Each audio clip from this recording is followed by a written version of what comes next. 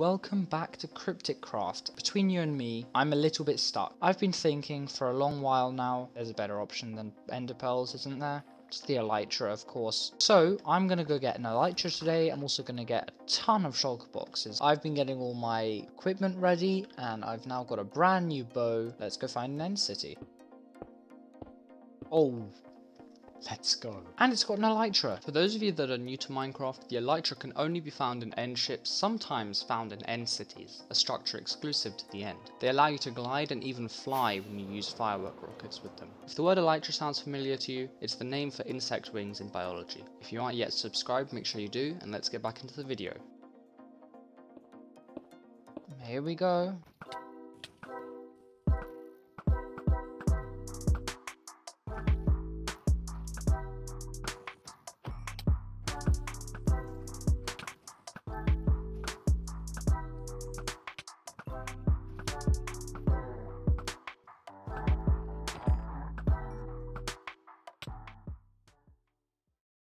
Can't say enough how much I hate bridging over the end. You are no longer useful to me.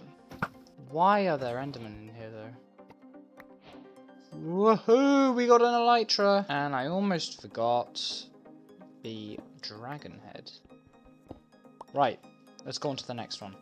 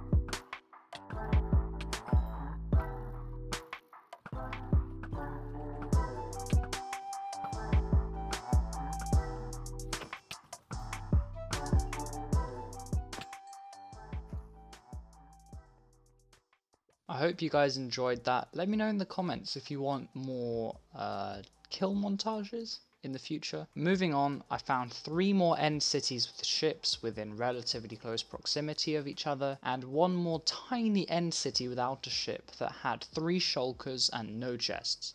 I think it looks pretty cute, to be honest. I then located an end gateway nearby and headed home.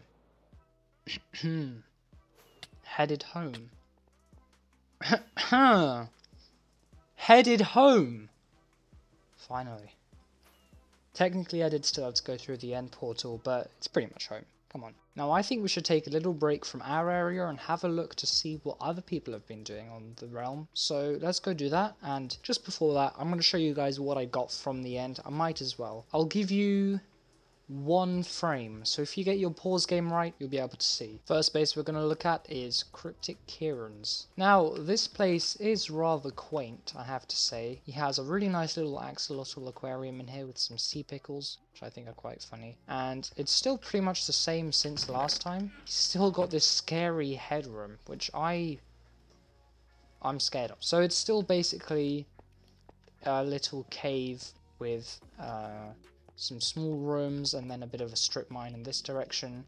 And this is actually connected to Crazy Coco's base. Oh my god, that sun flare is awesome. Crazy Coco's base is over here. It's still just a starter base, but I think it looks really cute. I believe it's based on a post she saw on Pinterest, I think, or Reddit. I think it looks really cute here. And she's got a little sugarcane line going. Oh my goodness, this goes pretty far.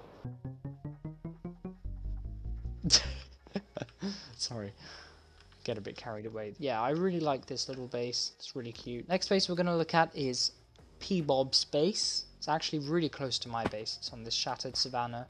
And when in single player, if I crank up my render distance, you can actually see both of my islands from here. I haven't actually been able to test this out. I'm pretty sure there are tripwires here, which means if you go through here... Oh, that's supposed to open. I don't know why it's not opening in time, but whatever. He's got this cool little hangar thing going, and you can close this redstone door. That's pretty cool, I think. Anyway, let's open up again so we can get out. I guess I'd do that. Ooh, ow.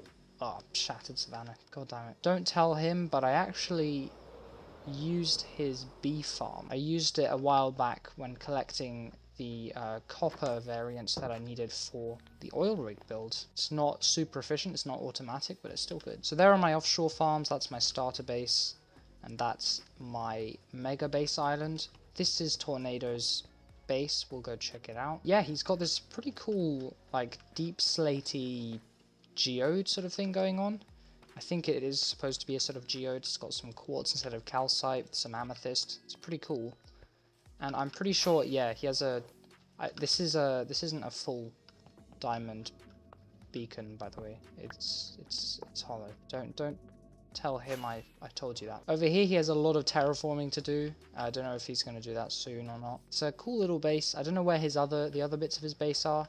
I believe he had a different base before this one that he moved out of because he wasn't liking it. Getting to Flash Monster's base is going to be so much faster now that I have an ELYTRA. So, last but certainly not least is Flash Monster's base. And we have been here a couple times before in previous episodes, so you guys might be a little bit familiar with it. This is the basement of his starter base that he made really quickly, like way before anyone else made their starter base. Because Flash Monster is definitely more of a builder than someone who wants to grind through the game. We're both kind of the resident builders of the realm. I quite like this little starter base. It looks cool up here. Is there glass here? No, there isn't. What? I think this starter base was an unfinished project. Like, he started doing it and got some glass in, but for some reason there's no glass. Oh well, it's whatever. He's got a villager farm. I think that's a breeder. Yeah, that's a breeder. He's got an iron farm. He's got tons of farms here. And if I can find it, yeah, there we go. Showed this in my last episode when I was looking around for dirt, I believe. He started moving his villagers to the area that we discovered last episode. So let's go there now and see what's new there. He's even got a zombifier here. That's awesome. Yeah, he's definitely been zombifying them, curing them, getting them down to low prices because he started getting all this stuff in. Now I need to figure out how to get out from this side because it's unclear. Aha, yes, here. What is up here? There's nothing up there. There's just a... Oh, damn it. Flash monster. Ow. Okay, finally out. But the main event here is definitely his medieval village that we can now fly up to see. Oh my goodness, this place is beautiful. This place is so cool. I believe it's... Oh, no, my axe! As I was saying, I believe it was inspired by a build by Mythical Sausage. Doesn't this place look awesome? Like, I think, even though there's snow here, the difference of having moss, where snow doesn't naturally form on moss, in comparison to just snow everywhere, is such a nice feature, and it makes this place seem so much more vibrant without just snow being everywhere. The attention to detail on these, especially with the snow layering, like look at this, look at this. Snow layers are literally the thing you can be the most detailed with. in Minecraft, and he decided to go all out. As I said last episode, well done. This was a massive build. This probably took him around, 20 hours or so. At least 20 hours. This is awesome. Flash Monster has been a very busy bee. Honestly, I think he's probably the best builder on the realm. Let me know who you think is the best builder based on what I showed you. I may have missed some stuff made by P-Bob and Tornado, but, it's fine. I don't know where they have all their stuff anyway. So, that was a tour of everyone's spaces. Currently no one is online, sadly, so I wasn't able to tour it with them. Hopefully I'll be able to start collaborating with some of them more. And I think I might do some of these sort of world tours every 10th episode, maybe. I think it'll be a cool thing for people to look forward to if they want to see how much progress everyone's been making. So as the final thing I thought we might do today, we're going to look through what I got from my end busting. Couple of things from the end. I got some end rods. I didn't really want to get too many. We got some potions of healing, which are pretty good.